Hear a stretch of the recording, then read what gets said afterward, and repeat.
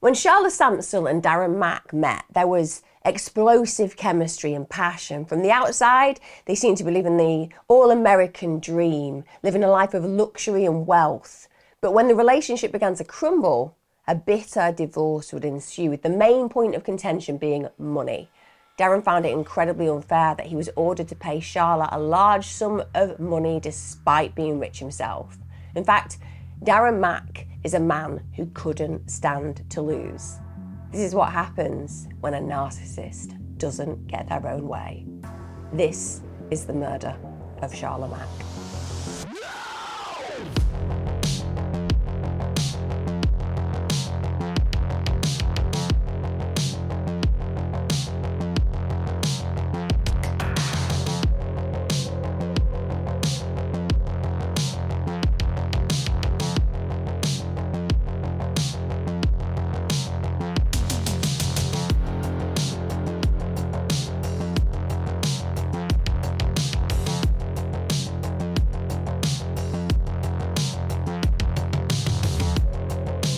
Hi guys, welcome back to my channel. Thank you for joining me.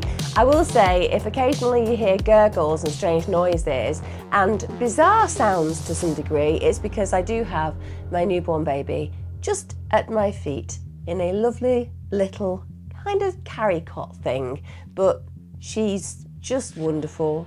And I thought I may as well introduce her early to my YouTube channel and to making content for you guys. But like I said, if there are some odd noises, it isn't me. Today's case is one that I think a lot of people will be able to relate to, because it's obviously not that we expect to get killed by a spouse or an ex-spouse to be.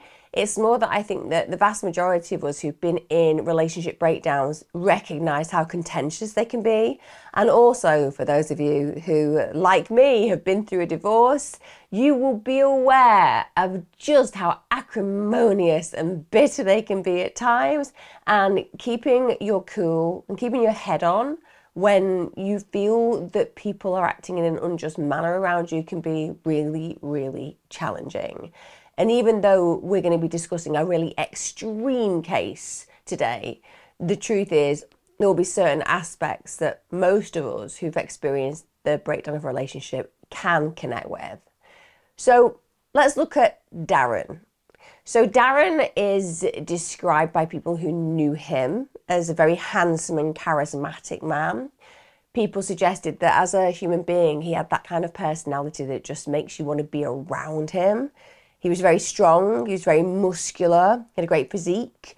He actually came 5th in Mr. Nevada bodybuilding contest. So clearly somebody who's very invested in his body, very invested in himself, quite confident. I appreciate that some people go in for bodybuilding competitions to set themselves up with a goal and to make themselves feel that they've got something to work towards positively, and it doesn't necessarily translate to them being uber confident. But equally, I do think there are a lot of individuals who go in for those kind of competitions who are absolutely body confident beyond belief. I just want to show it off, maybe with a little bit of gravy browning to make their bumps and grooves stand out. I don't think it is gravy browning. I think I'm going back to kind of the war times there, aren't I, when people used to not be able to afford to have tights, so they used to put gravy browning on the legs. I bet they were popular with the local dogs, if nothing else. Anyway, I digress early. So Darren Mack was born on the 31st of January 1961. He was born in Nevada. He attended Reno High School and he graduated from the University of Nevada. He actually attended that university on a baseball scholarship. So he's clearly an individual who has talent, is an individual who achieves. And I think that, again, that collides with what I was just representing regarding the way he feels about his body. I think he has a natural tenacity in life, a natural tenacity for his endeavours, and he likes to stand out. And I guess that if you're on a baseball scholarship, you would have been popular at university. He came from really positive means. So his family opened a place called the Palace Jewellery and Local Pawn Shop. And he'd actually been working in that business in some capacity since he'd basically been about 7 years of age. Now, really sadly, in 1986, his dad was actually killed in a plane crash, which had been very traumatic for the family. And obviously, when you are working for the family company and one of the main people within that company loses their life, that's going to cause issues organisationally. But it's also, if you're the son, likely going to put you in a position of responsibility. And that actually happens. Darren inherits half of the pawn shop. He becomes essentially one of the owners. And the family business was worth a lot. It was worth around $10 million at that point. And that means that Darren was given access to a life of privilege, life of luxury, extravagance. I think when you talk about a pawn shop, no one's thinking about you having a $10 million price tag, but that's logistically what happened to him. So he's going to be a popular young man, isn't he? I'm not saying for 1 minute that women are out there absolutely desperately trying to find people who are rich to marry. I don't believe that for 1 second. Well, maybe some women. There'll be some women who sensibly go after the money. No, obviously, marry for love. But if they're rich, it'll probably help. What I'm saying is that usually what makes somebody attractive is their success, their personality, their charisma, and he has all of that. So I suppose to the outside looking in, he's the full package at this point. So in 1986, Darren Mack marries Deborah Ashlock, or Debbie as she's known, and they go on to have a son, Jory, and a daughter, Jacqueline. So whilst they get married in 1986, they actually get divorced in 1991, and to all intents and purposes, the relationship did not end well. They had to spend a lot of money on legal fees, and I think one of the most troubling parts of the divorce journey is the amount of expenditure, if you don't agree on things, that you have to pay out on solicitors' fees.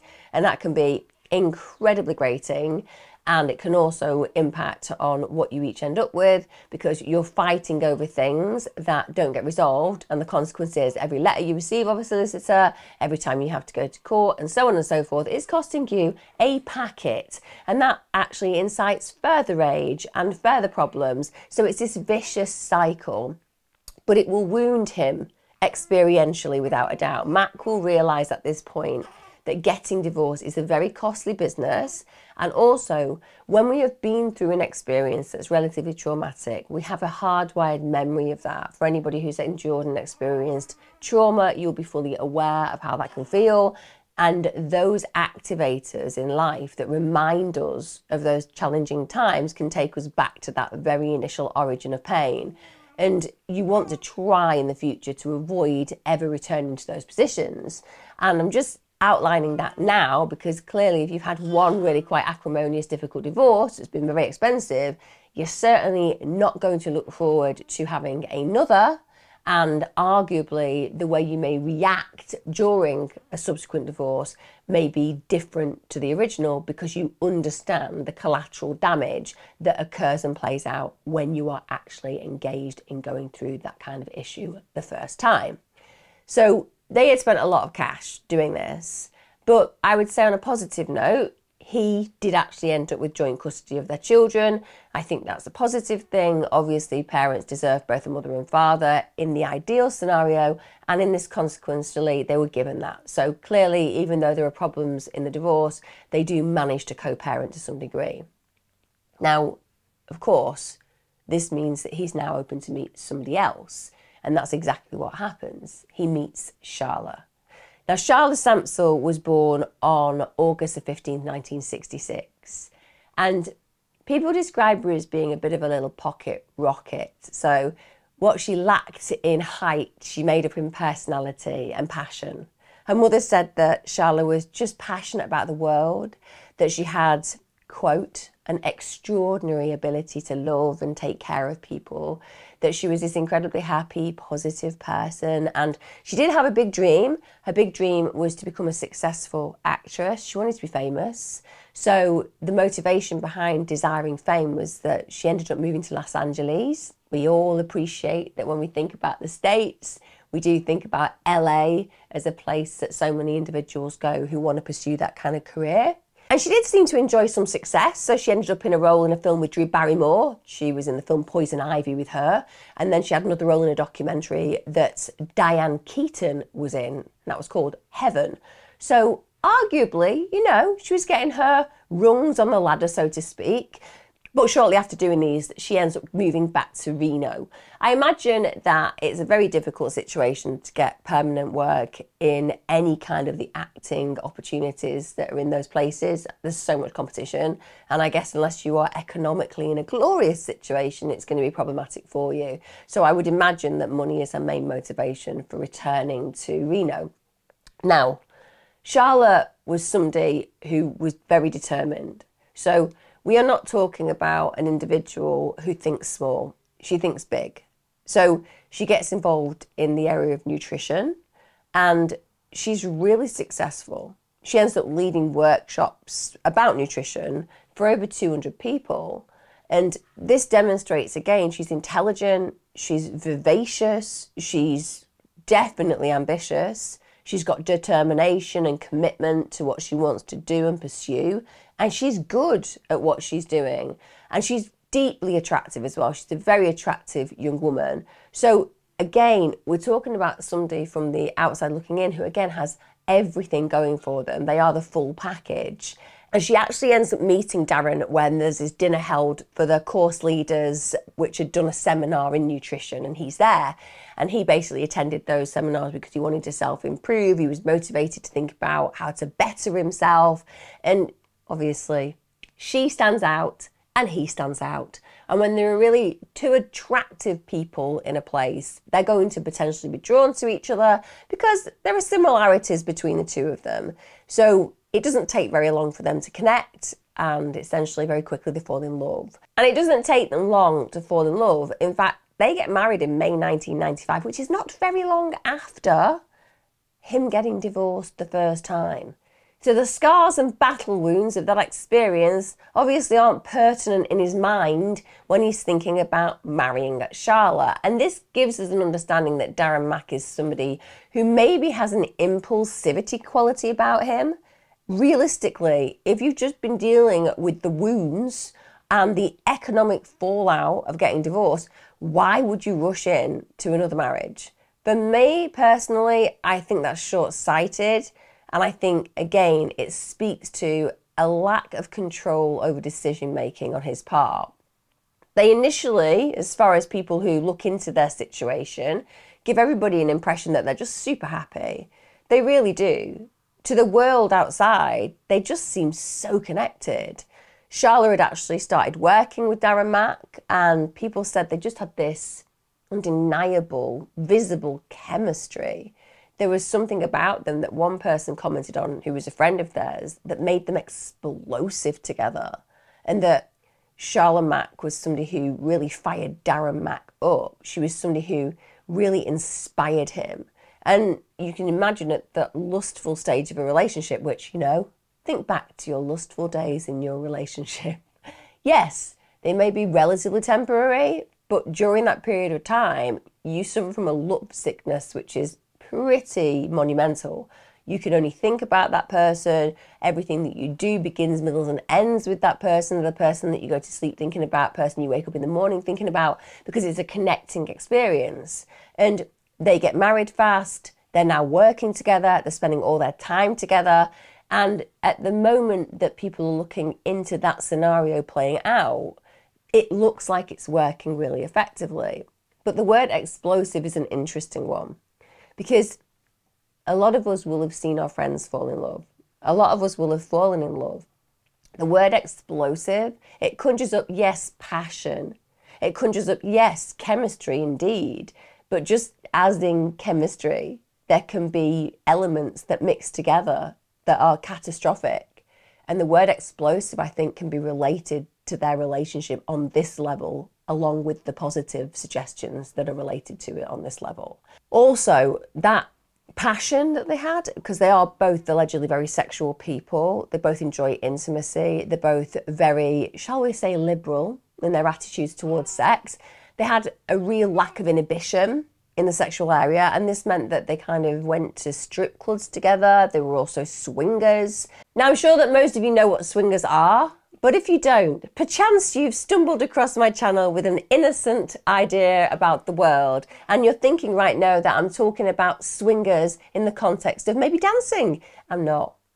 Not the kind of dancing that you'd be thinking of anyway. So swingers are people who go to, shall we say, parties, clubs, where the main focus is that they can enjoy extra people within their sexual relationship, whether that's in their couple, introducing other individuals to them as a couple, or whether it's swapping partners. In the 1970s, I believe people used to put car keys in a bowl, and whoever picked out the car key would be matched with the person who owned the car. One can imagine the disappointment on some people's faces when one person picks out the Bentley car key and the other the Metro Miami. That would have been mine at a certain time. Metro Miami, disappointing car, would have been very disappointing for the person selecting that too back in the day. Anyway, they had this open marriage and they would go to parties together, they would go to conventions together, so they're really invested in this. And everybody has got their own opinion of this. I will tell you, I've done research in the area of swinging, and people do have positive stories. I will also note that it can be something that really fractures confidence. Often there is one individual who wants to be involved in an open situation or a swinging situation more than the other. And initially, a lot of partners will want to please their partner. And so arguably, they'll go ahead with a particular interest that they may not really be that connected towards. Not saying it's the same in this situation. I'm just saying that is my experience. And I think it can be really difficult to manage psychologically.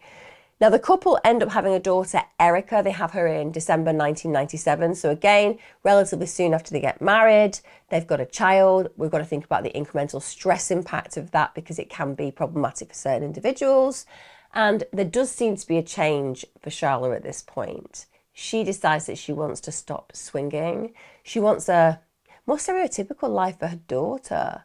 She wants her daughter to grow up feeling that as a couple, their parenting comes first. And so I think she fits that typology of somebody who's a pleaser, and she's probably going to the swinging clubs and investing in that sexual area because Darren Mack is very invested in it himself. And so she doesn't want to let him down. And then she goes through the sacred transcendental experience of having a baby. And all of a sudden she's thinking to herself, this isn't for me. I don't want my daughter to grow up thinking that I'm okay sharing myself with other men and other women when actually my main priority and concern should be sharing my life with her. So she goes through a change, and arguably Darren Mack might be annoyed with this because they've been invested in this area together.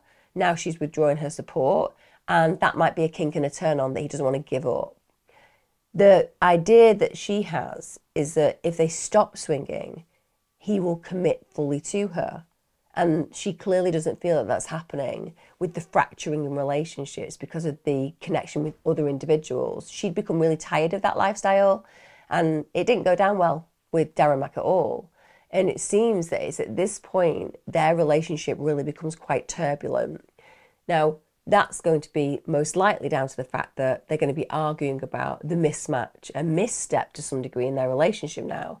Darren Mack wants to swing, he wants to share partners, he wants to have an open relationship, and Charla feels the absolute opposite. So that point of contention is going to be there consistently. And whenever they get stressed, whenever they get angry, they're going to be throwing that stuff back at one another. Darren Mack will be entitled as far as he's concerned because she's the one who's changed the game now. She's the one who's decided she's not satisfied with the life that they've been sharing so far.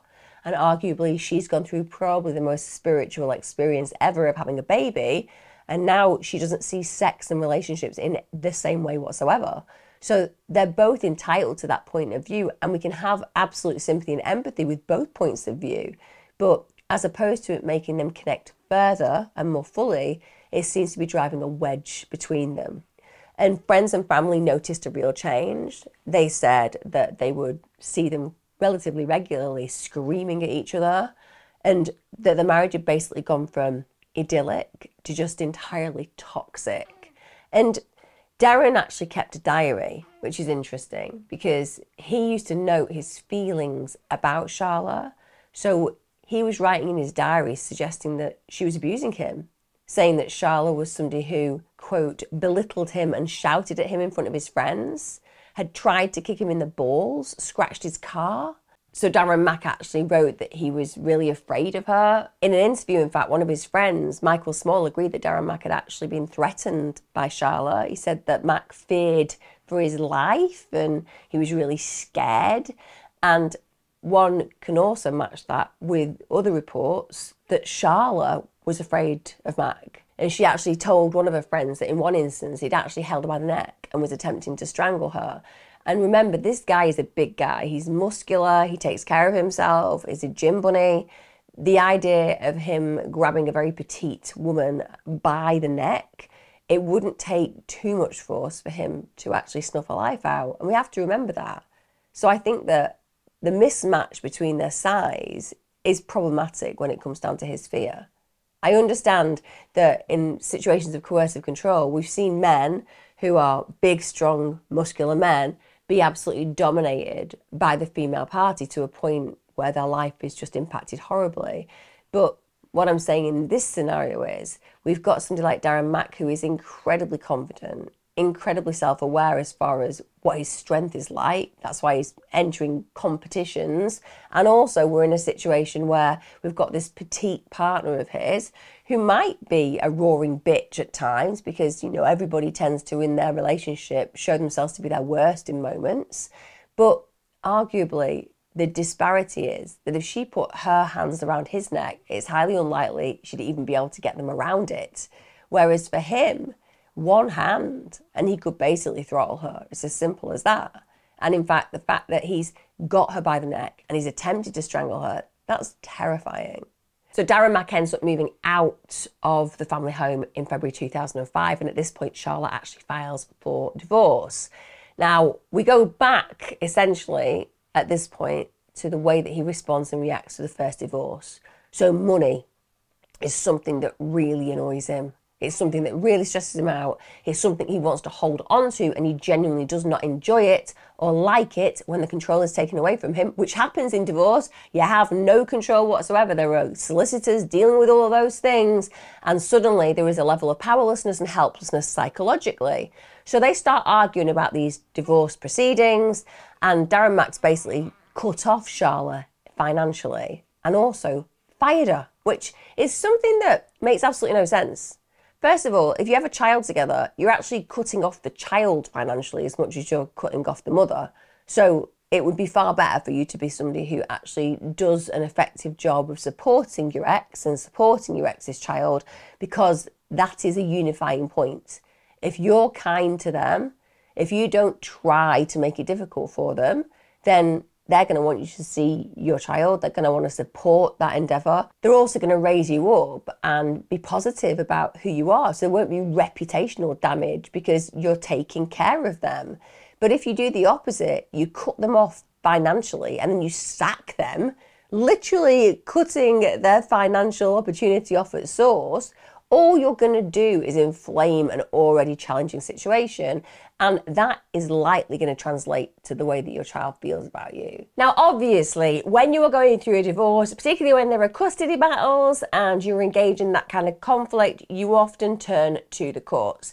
In one way, that's positive because it's taken out of your hands. In another, massively expensive, usually contentious, and obviously everyone thinks of their victim in their story, which can often lead to even more amplified issues in the breakdown in the relationship. Now, Chuck Weller was the judge that was actually presiding over the family court case where these two are concerned, and he said that Darren Mack should basically pay Charla around $10,000 a month until the divorce was settled. Bearing in mind, Darren Mack is paying her nothing, has literally cut her off at the source, and she's now not got a job, so she would be in financial dire straits, and she's bringing up one of his kids. So this is not going to be positive for Darren Mack. He is not going to want to hear this kind of siding, in his opinion, with his ex-to-be.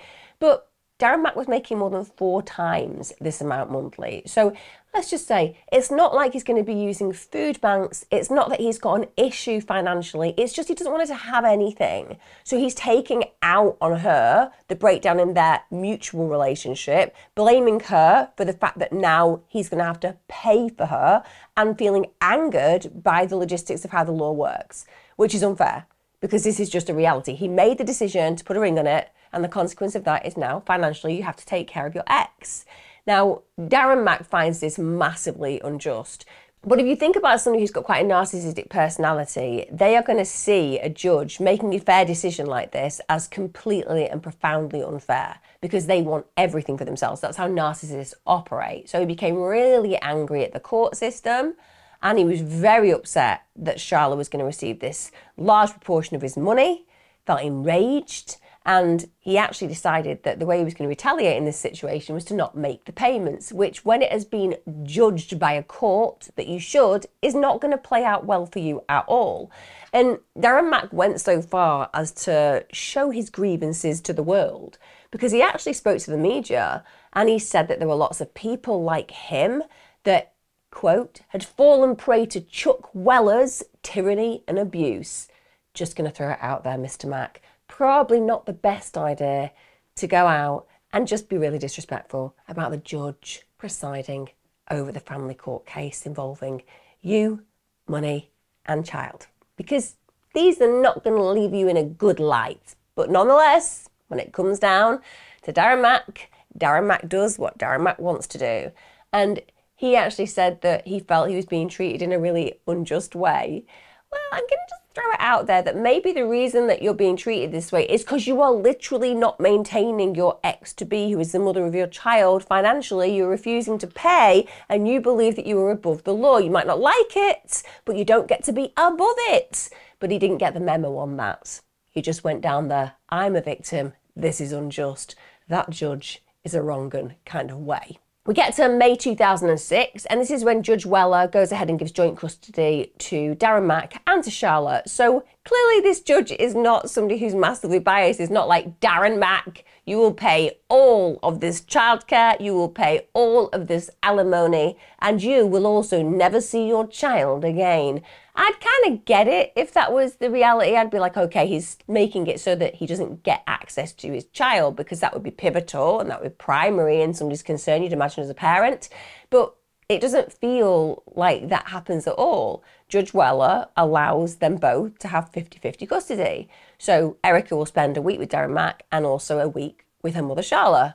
He's also at this point told to pay Charla $480,000, and he had to make monthly payments of $10,000 on top of this for over 2 years. I do appreciate it's a lot of money, get it, but when you're really rich, this is the kind of price tag that happens in divorce, because the person is seen to need to be accustomed to a lifestyle, and therefore that lifestyle needs to be mirrored to some degree in the way that they get to live after the divorce. So his wealth, and also her working for him, means that essentially she's got used to a certain kind of lifestyle. And even though obviously her lifestyle is going to drop a little, it's not going to be completely unrecognisable to how it was when she was married to him.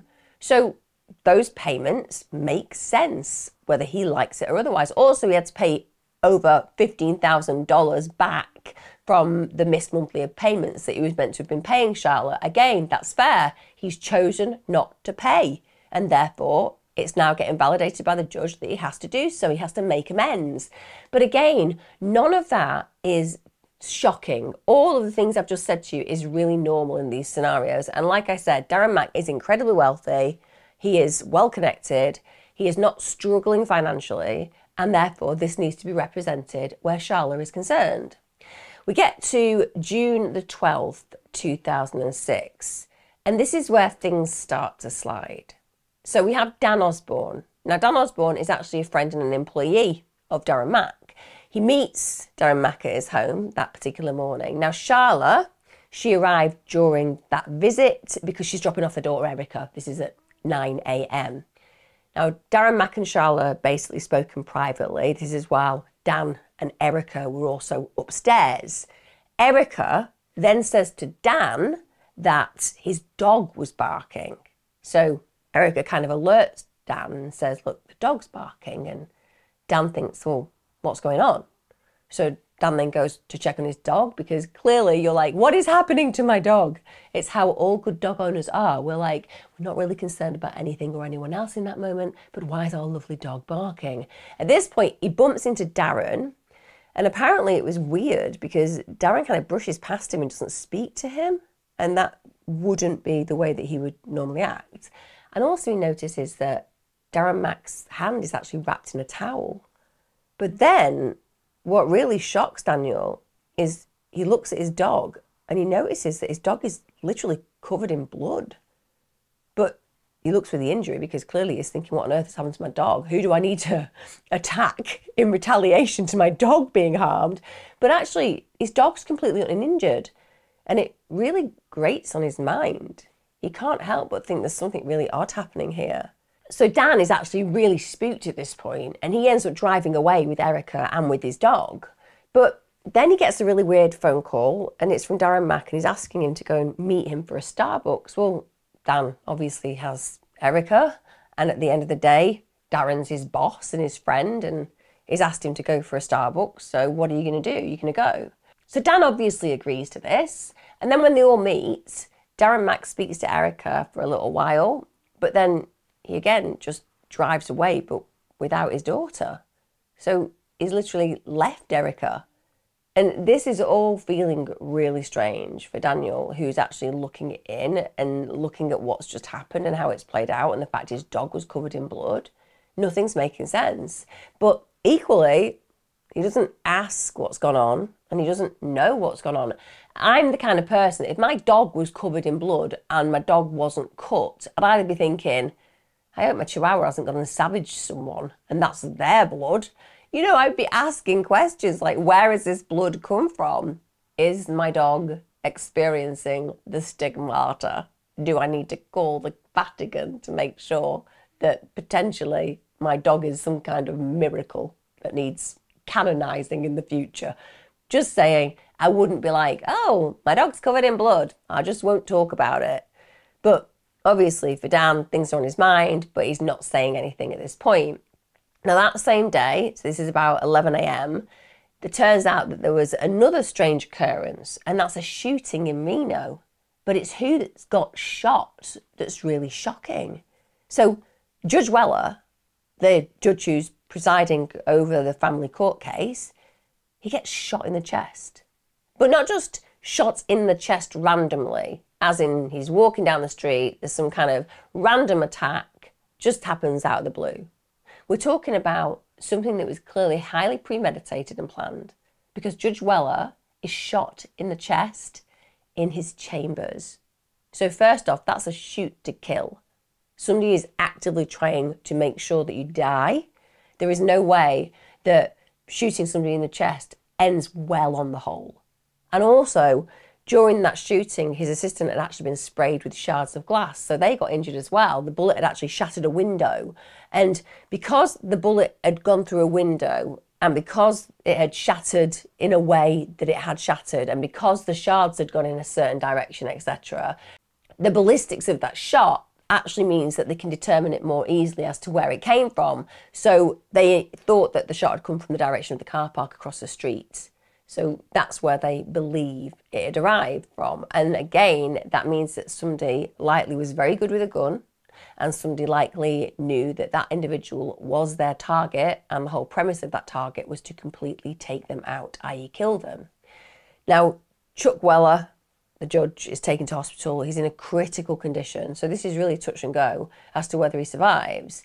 At this point, armed police arrive. They're moving people off the street because they don't know whether this is one of those shooters that's come to actually take out lots of different targets. They don't know specifically whether it's a hit on Judge Weller or whether this is a random lone shooter who's intending to kill many more people. But it comes to light later on that only one bullet was actually fired. But that one bullet, how precise? And what does that say about the person who shot Judge Weller? It says that firstly, they were skilled, adept at shooting, but secondly, they were confident enough in their skills to believe that they would likely kill the individual they hit with that bullet.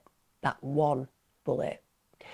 Now later, Daniel, who we know has had this really weird experience with his dog and the fact that Erica, Darren Mack's daughter, is left, etc., he's feeling unnerved.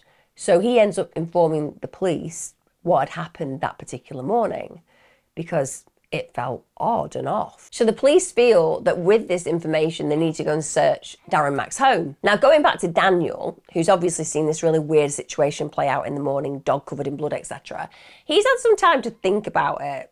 And he's thinking to himself, I'm not happy with what I have seen. I think that something really weird has happened. I'm not feeling comfortable with Darren Mack and potentially why my dog was covered in blood and why he left his daughter. Potentially something bad has happened.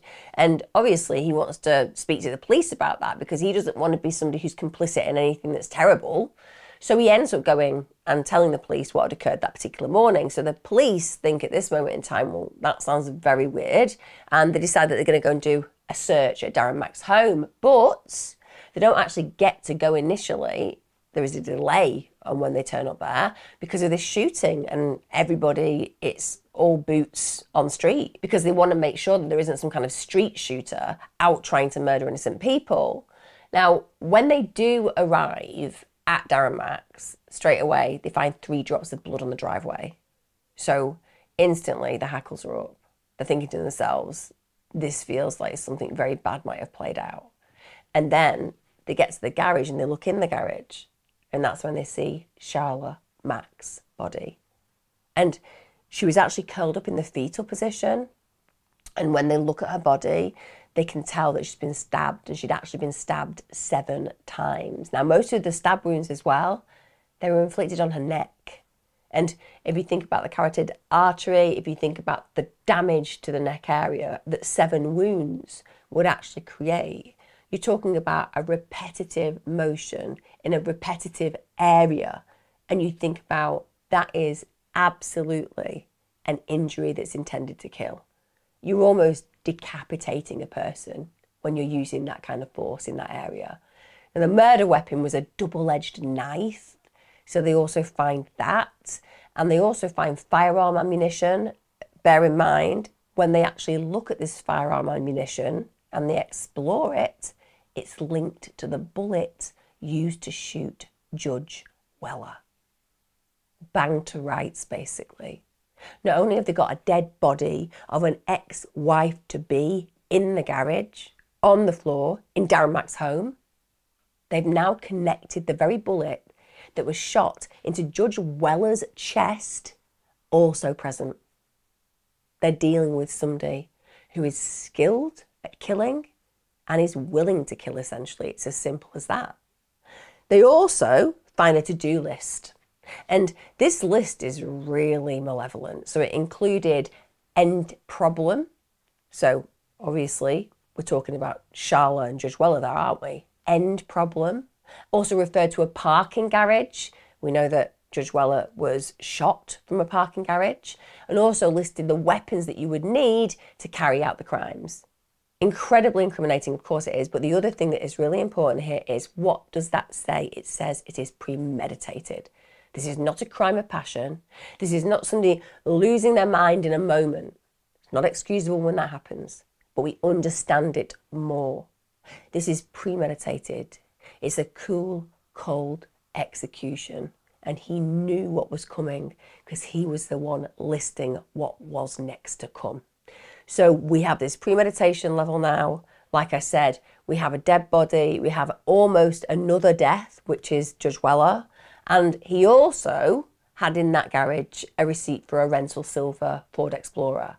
And that Ford Explorer was evidence linked to him shooting Judge Weller. Because on CCTV footage, they found a silver Ford Explorer was present at the parking garage opposite Judge Weller's chambers. So like I said, bang to rights. And that particular vehicle, it only entered the garage 20 minutes before Judge Weller was shot. And Darren Mack, the thing about him is he is adept at shooting. He'd been a very experienced hunter.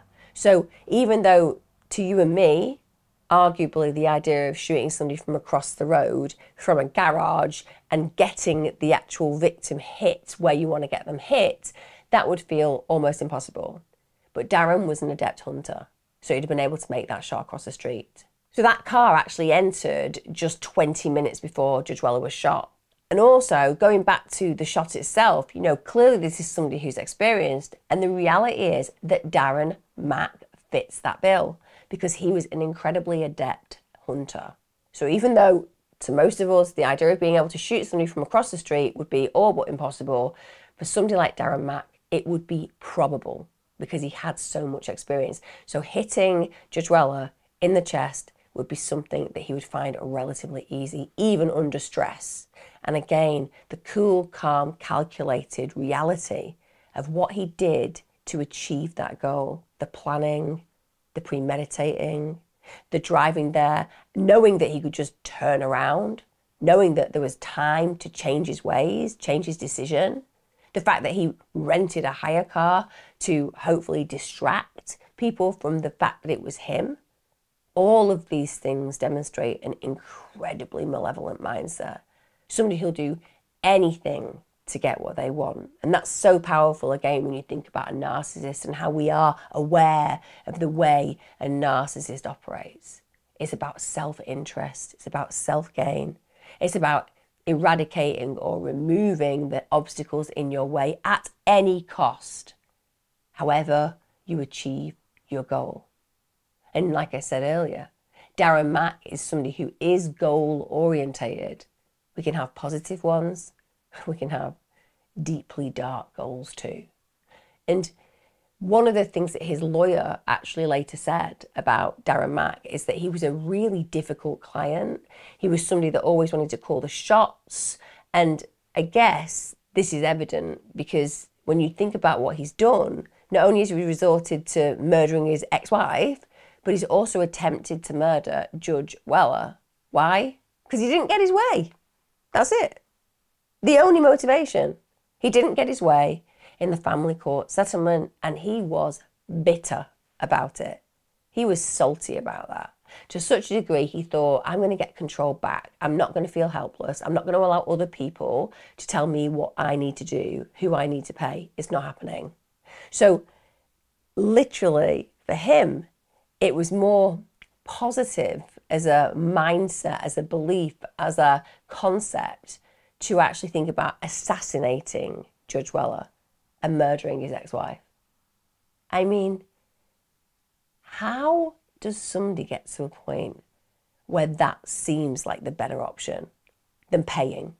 You still got all of this money. You aren't going to be broke. You're not going to be living on the streets. You're not going to be eating from bins. None of that's going to happen because you were in a privileged position. But you think that that money that you've got to pay your ex to be, that is more significant than a life. And in this case, than two lives. And one of the things that I would say we're all aware of on this channel is that husbands do murder their wives. It happens. Wives murder their husbands less, but it happens. Like especially when they're going through a divorce because large sums of money are involved. So to some degree, I can say that that is not too uncommon. But when it comes down to Darren Mack making the decision that he was going to actually kill the judge who was just doing his job, that's extremely rare. Now, this is probably from a perspective psychologically of Darren Mack wanting to punish the judge because he didn't side with him, wanting him to show him who's in control now, wanting him to feel demasculated, wanting him to feel less than, because then it means that Darren Mack would feel for a moment more than. All of these are really powerful players, potentially, in the way that Darren Mack is acting. And also, he would have managed to get rid of one of the most integral, important parts of this story. He would have got rid of Charla. And not only now would he be in a better financial position, he wouldn't have the added burden of having to share Erica, his daughter, with Charla. He would be fully in control. And again, a narcissist likes being in control. And a narcissist likes financial security as well. These are all things that we see play out in these kind of crimes time and time again when a perpetrator truly is a narcissist. Now, in the following days after Charla's murder and Judge Weller's attempted murder, Darren Mack's daughter actually goes into hiding. And we have Judge Weller, who's fortunately survived. He's recovering from his gunshot wound. He actually does go on to make a full recovery, thank goodness. But he was traumatized by the incident. So arguably he's going to live with the scars mentally forever. And Darren Mack at this point is on the run, but it speaks volumes to me that his daughter is literally in hiding, that she clearly doesn't trust that her father can be trusted, and she probably thinks that there is a possibility that something bad might happen to her. That's a horrible reality, isn't it? To actually take stock and think, could my dad actually do this to me? Could my dad harm me in some awful way? And even though she's young, these things would be playing through her mind. Now, when Darren Mack is on the run, lots of people actually fear for their lives. This is including Charla's new boyfriend, because no one knows where Darren Mack is, and everyone knows now that he's somebody who has violence within him and knows how to kill people, because he's done this on 2 occasions, one successfully, one unsuccessfully, but only slightly unsuccessfully. He's clearly very skilled being a sniper, so you're going to be looking over your shoulder 24/7 in those moments. Now, the FBI start looking for him straight away. They're actually trying to find him in Mexico. They're looking for him in a resort in San Jose del Cabo because there've been some potential sightings have been reported there. And one of the reasons that they think he might be there is that Darren Mack had attended that particular resort for a swingers convention. But unfortunately, when they go and search, they didn't find him. A week after the murder, Mack actually calls the district attorney, Richard Gamick. And Richard Gamick, ironically, happens to be a family friend of Darren Mack.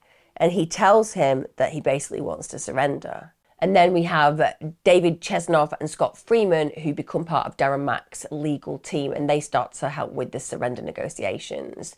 Now, in the communications during this negotiation, Darren Mack literally tries to imply that he's a martyr of the divorce industry for the fathers.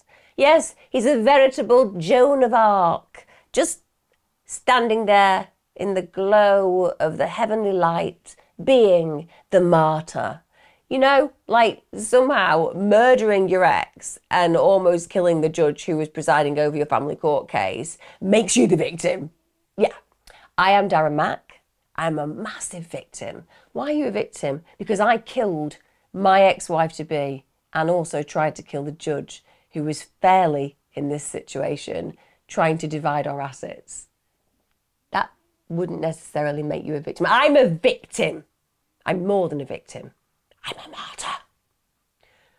Genuinely, people like Darren Mack are so narcissistic, they genuinely do think that they are victims, and they genuinely will see themselves as martyrs. If it doesn't go their way, it's absolutely that they are being ostracised and villainised by individuals who are dark and malevolent in their souls and hearts. It's got nothing to do with them being absolute murderous bastards whatsoever. And I particularly like this quote. He actually said, "Remember, they want me as a sacrificial lamb." I mean, Mr. Mack, I don't think they do want you as a sacrificial lamb. They do. They want to sacrifice me like they would a lamb. I think they just probably want to try you in a court of law for murdering your ex-wife-to-be and also trying to take out a judge, which is never a good idea. Lamb. I'm a lamb. I'm a sacrificial lamb. End of.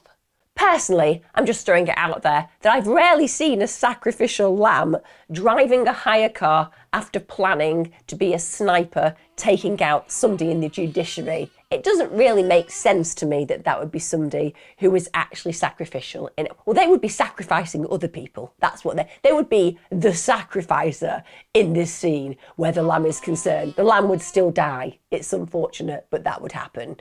He also says that they want the pleasure of executing me. I'm going to throw it out there. There will be a few people who would like to have you executed, particularly Judge Weller, I would imagine. But you can see the victim mentality. He's carried out the most gruesome, brutal execution of his ex-wife. It's as simple as that. That's what he did. He stabbed her repeatedly with a double-edged knife in the neck. That's the mother of his child. But somehow she is the person who's the perpetrator. And now he's even considering the judge, who is not even invested in the case aside from doing what's right and fair, whether he agrees with it or otherwise. And he believes that that individual, who he's almost killed, is a perpetrator. This is how narcissists interplay their world. Everybody is a perpetrator. They are always the victim, even when what they're doing is absolutely reprehensible, absolutely inexcusable. And at this point, his legal team actually said he may need a psychiatric assessment. Yes, he may, but not for the reasons that his legal team are going to be wanting one, because you know what's going to happen here, isn't it? They're going to be thinking to themselves, well, maybe we can act like he wasn't in his right mind. Well, I'm thinking he probably was, because he managed to do a series of pretty technical steps, including literally shooting somebody from a car park at the opposite side of the road successfully. It doesn't sound, I don't know, chaotic. It sounds pretty pre-planned and executed effectively. Just throwing in my 2 penneth. Anyway, we get to June 22nd, 2006. Finally, Darren Mack is found. And this is around this luxury resort in Puerto Vallarta. This is where he is actually staying. This is where he surrenders himself, because obviously there's been these 4 days of negotiation, meaning that Darren Mack is finally apprehended. And when they actually bring him into custody, they find out that he's got $36,000 on him. He also had lots of credit cards. So he'd clearly intended, at least initially, to avoid incarceration, because he was planning to be able to have money available to him on a consistent basis. Also, when they go in his suitcase, they find shoes with Charla's blood on them. Now, why he's taken them, who knows?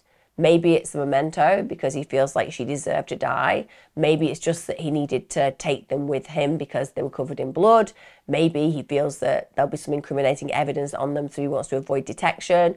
For all those reasons, there's a possibility, but arguably this links him again to the fact that he has knowingly taken his wife's shoes that are now covered in blood, her blood, and he's actually taken them and put them in his suitcase, so connecting him once again to the scene of the crime.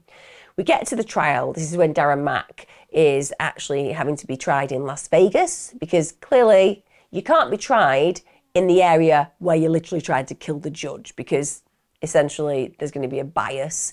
The other judges are going to be like, I think we're just not going to have a trial. I think we do need to have a trial. No. All of us judges have got together, decided that in this case, in Darren Mack's case, we're not going to have a trial.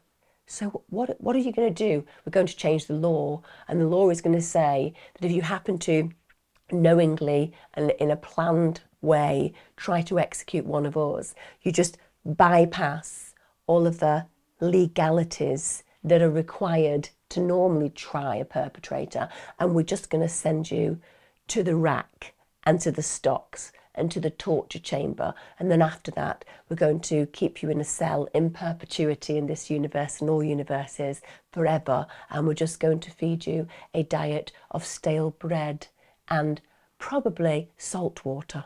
We're thinking that. Not sure that's going to be okay. I think we're probably just going to try it elsewhere.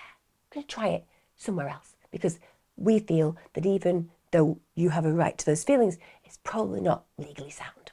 Maybe he'll win at appeal.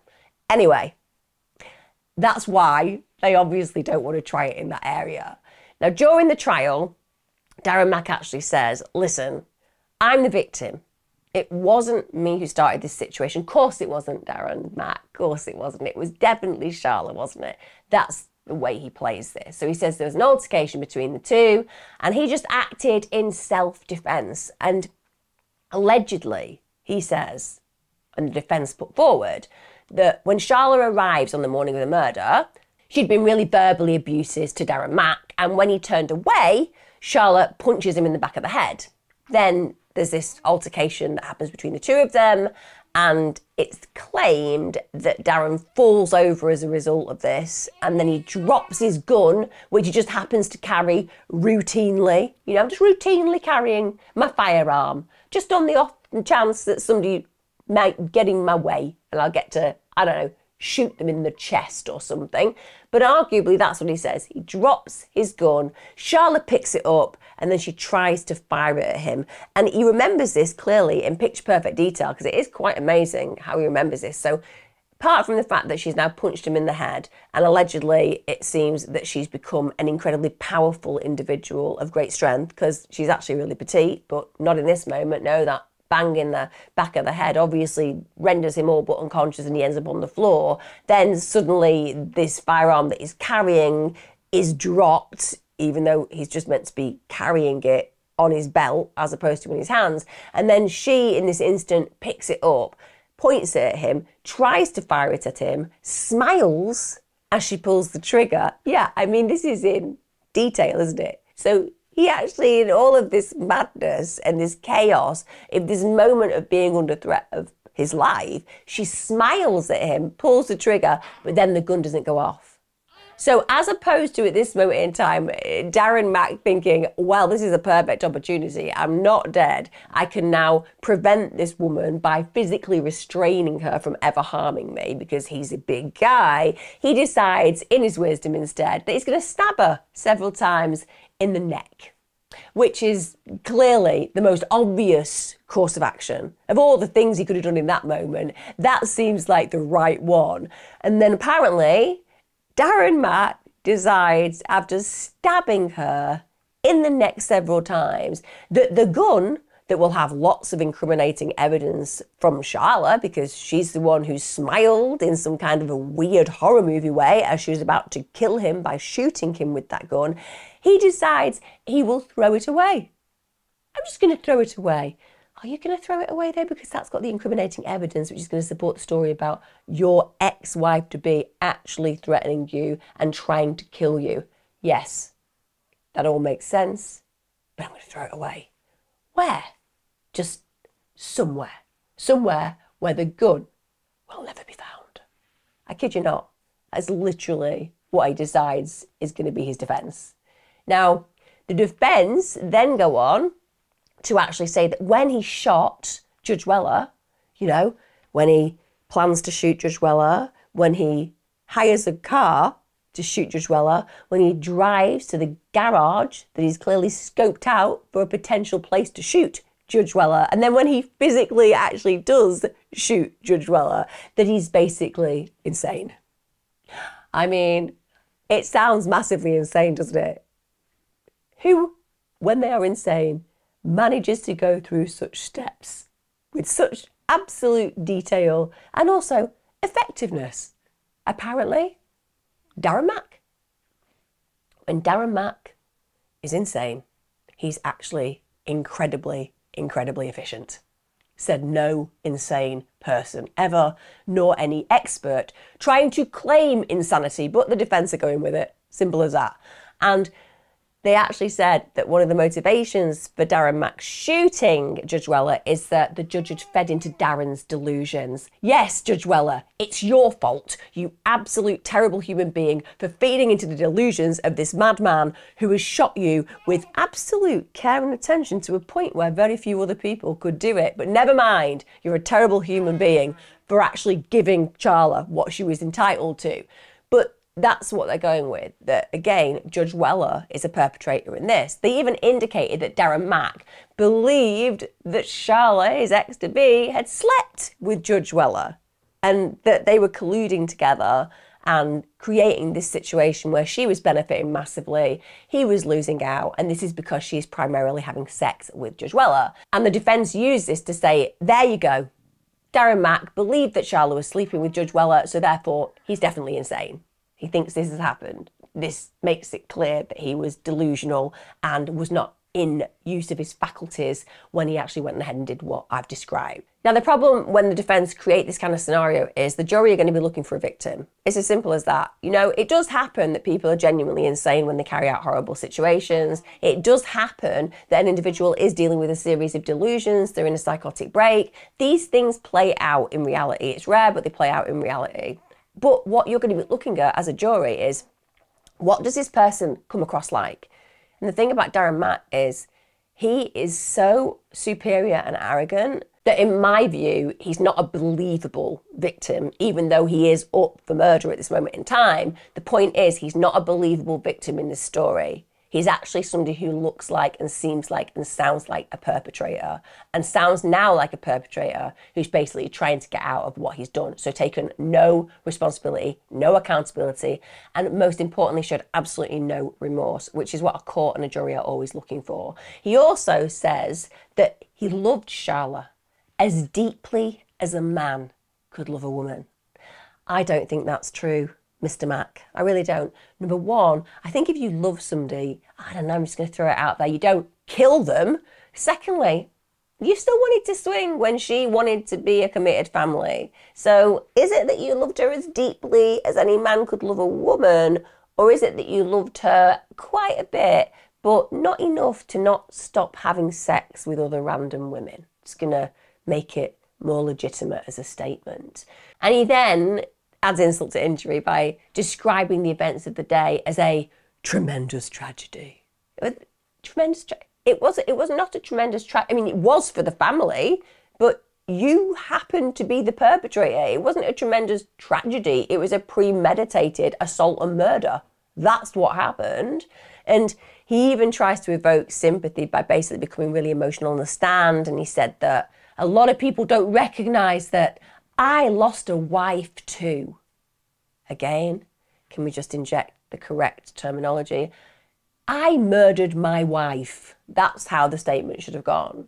And he also said that his daughter had lost her mother and his other kids had lost a stepmother who they loved. They hadn't lost her. She's not wandering around Costco wondering whether she's going to get a discount on chocolate cake. That's not happening. She's not lost. She's murdered. You murdered her. You killed her. The kids have lost a parent and a step-parent because you decided that financially you wanted to have more money and you didn't want the hassle of having an ex, so you killed her. You know, it's unbelievable. How narcissistic can this individual be? All he does is talk like he's the victim. And it's unbelievable when you consider the circumstances I've described. I mean, he is as far from being a victim as is possible. When you think about Charla's murder, she was killed brutally. They say that she was dragged across the floor. She had defensive wounds to her arms and her legs. And when the prosecution start their case, they said, listen, Charla did not stand a chance against Darren Mack. She was 5'4", she was 120 pounds. Darren was 6 foot, 200 pounds.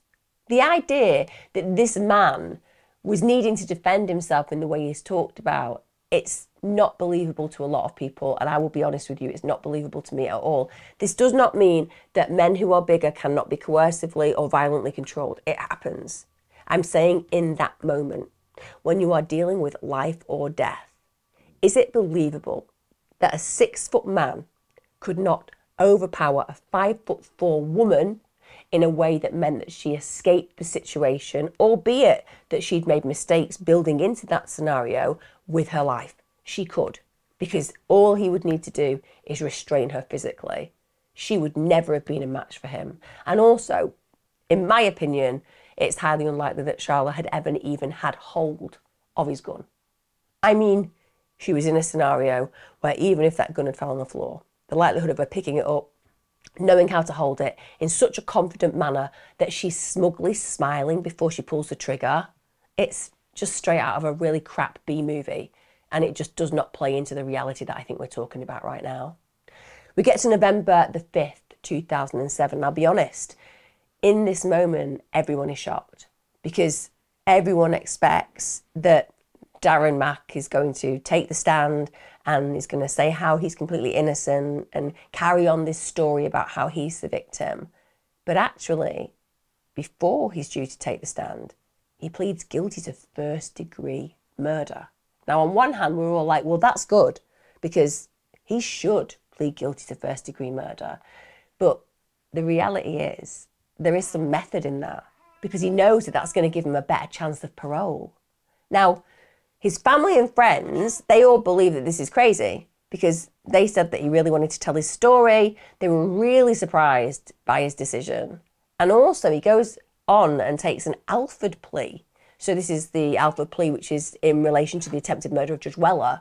Now, an Alford plea is where you, as a defendant, agree that there's enough evidence to lead to a conviction. So essentially, it's a guilty plea.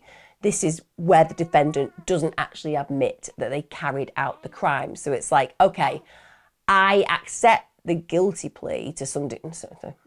So it's basically like, okay, I agree that you would definitely send me down for this, but I'm not actually admitting that I did do it. So that's how the Alford plea plays out. Now, At this point, obviously, it means that they can go to sentencing. It's as simple as that. The guy has admitted that he's guilty, albeit kind of half-wise when it comes down to the Judge Weller charge. But 3 weeks later, Darren Mack fires Chesnoff and Freeman. And he says at this point, I want to withdraw the guilty plea. He says that the lawyers only ever cared about the money, and once they'd had his money, Darren Mack said that they told him there was absolutely no hope. Therefore, he should accept the plea deal.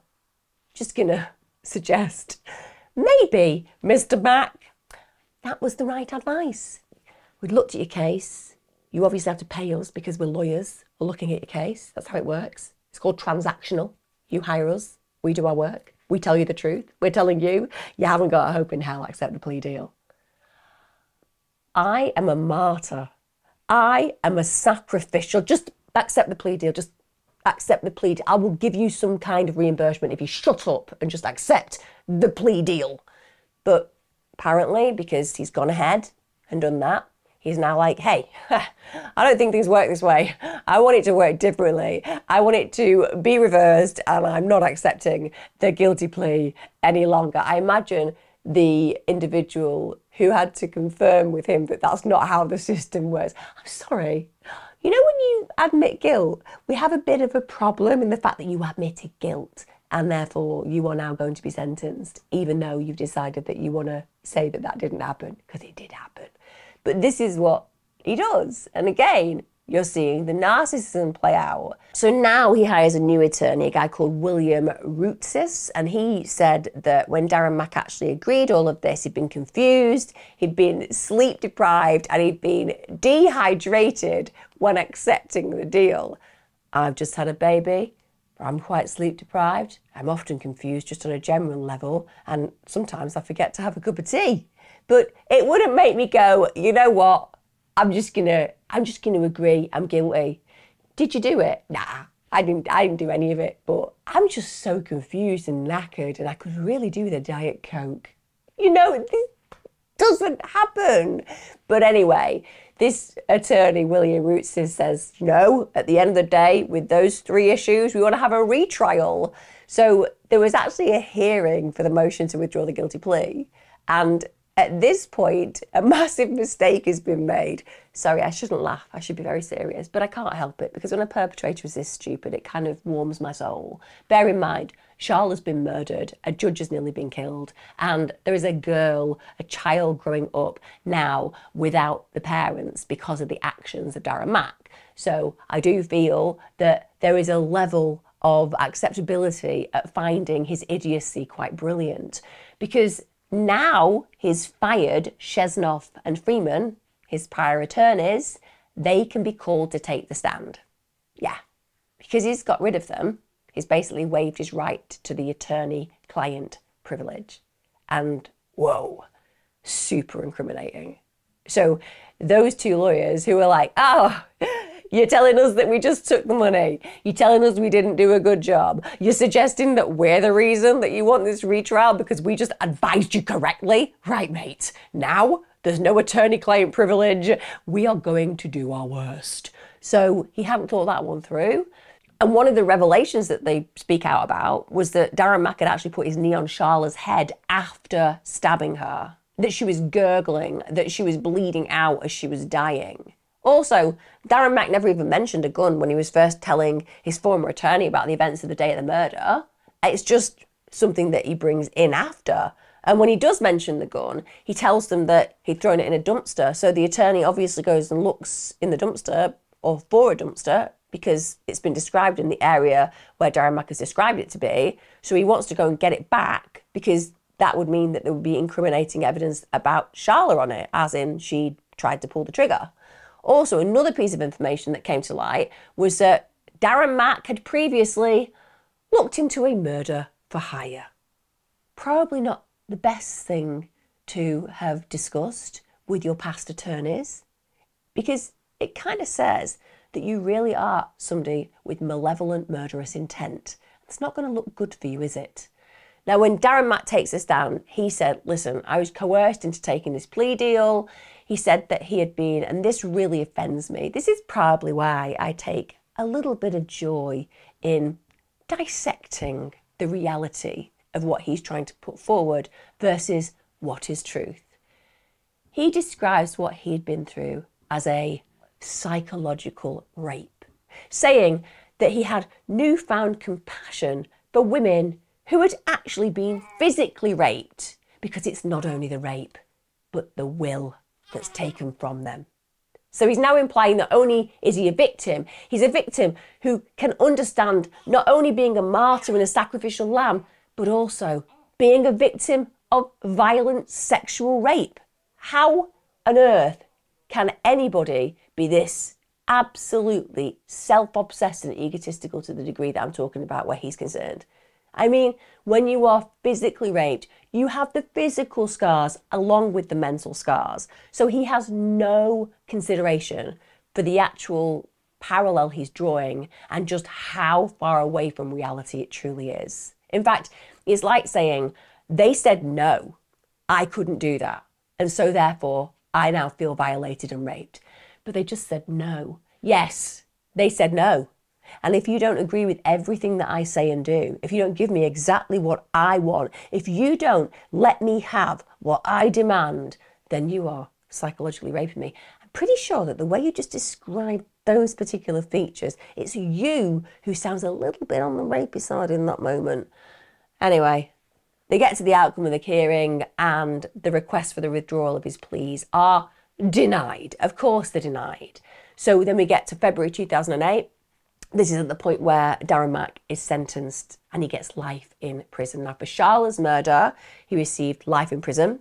That was with the possibility of parole up to 20 years. A lot of people might think that he shouldn't have had the possibility of parole at all. And then for the shooting of Judge Weller, he actually received the maximum sentence of life in prison with the possibility of parole after 8 years. Now, for the use of a deadly weapon, in this instance, he gets sentenced to a duplicate sentence. So these charges basically mean that they'll run consecutively. So that means he's going to serve a minimum of 36 years in prison before being eligible for parole. That means he'll be eligible at 81 years of age in 2042. That would be his first possible chance of release. So if he does ever walk the streets again, the likelihood is he won't be a threat to society anymore, and there's a strong possibility he actually won't be leaving prison ever. Well, aside from in a box. I have no doubt whatsoever that Darren Mack is guilty as hell, but we have to remember that whilst we focus on the perpetrator, the victim in this case is Charla, and in fact Judge Weller.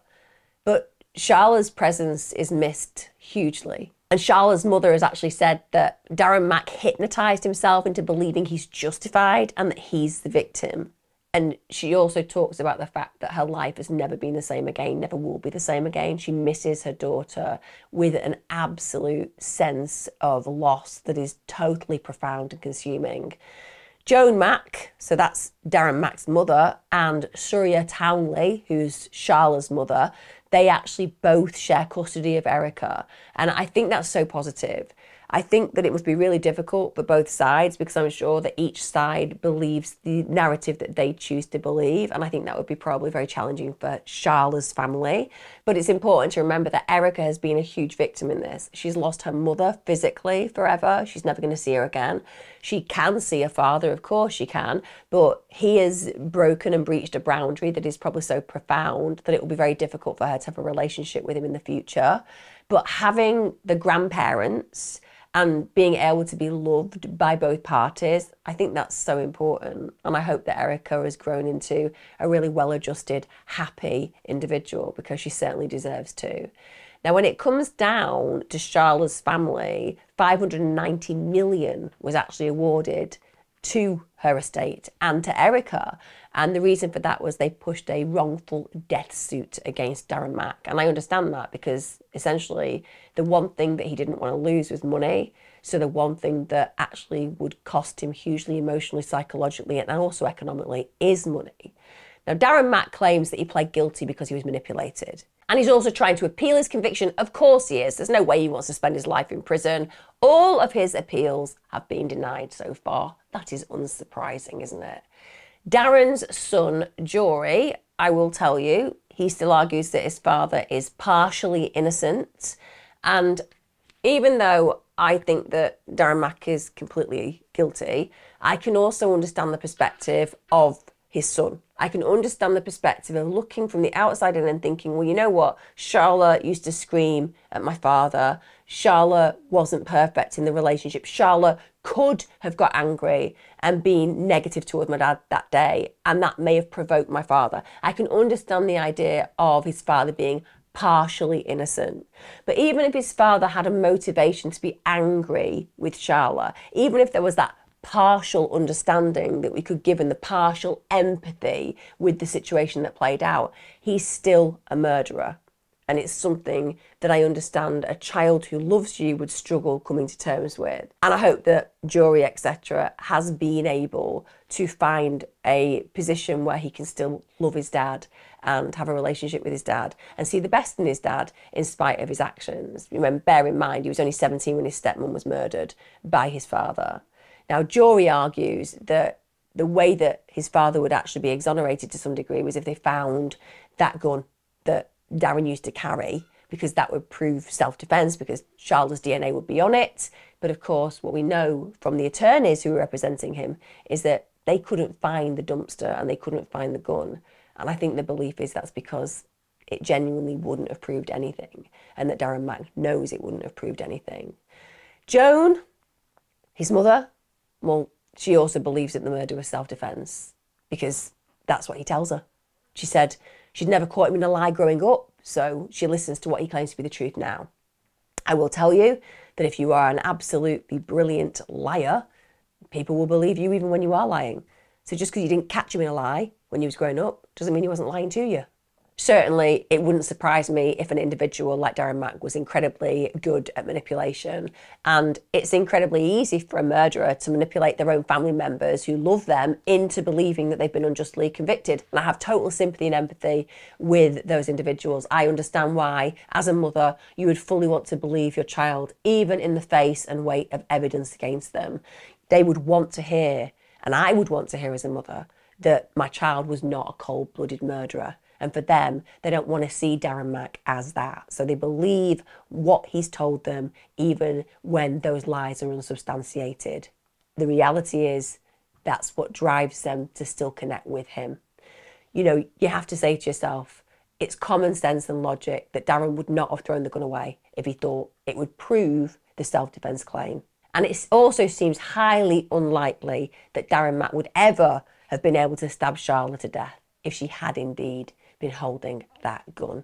There are too many inconsistencies, too much fabrication, and the weight of evidence is so hugely compelling that I have to believe that in this case, Darren Mack is guilty as hell. I'd love to know your thoughts on this. Like I said, I think a lot of us can relate to the contentious issues that divorce present. I think lots of us can relate to those moments where you're incandescent with rage with an ex, but we draw the line at harming them. And we draw the line at planning the demise of an individual who's set to preside over the courts and deal with the case that we're bringing to court where our children and our finances are concerned. That is not something that would even cross your mind. And let's take it to the extreme, and it does cross your mind. That's where it ends, in your head, imagining what you might like to do, but knowing morally what's right and wrong and staying within the law because of that. Unlike Darren Mack, who broke every moral, ethical and legal law when it came down to the murders of Charla and the attempted murder of Judge Weller. Be safe, guys. Join me next time. See you again. Take care.